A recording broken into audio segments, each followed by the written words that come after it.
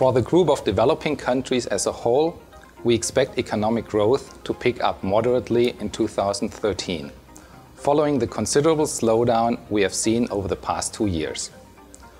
On average, developing countries and also the least developed countries will grow at a much faster pace than both developed economies and economies in transition.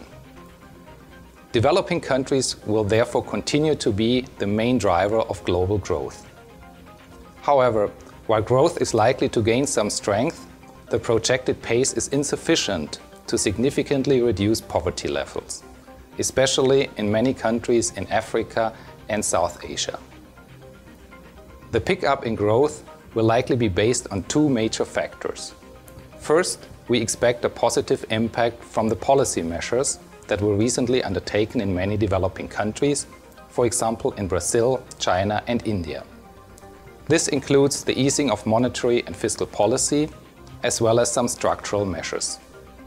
Second, we project a slight recovery in external demand as global conditions stabilize. However, there are significant downside risks to our baseline outlook. On the one hand, there's the possibility of a further sharp slowdown in some of the large developing countries themselves, notably China. This would have a severe impact on all developing regions as demand for commodities and intermediate goods would fall.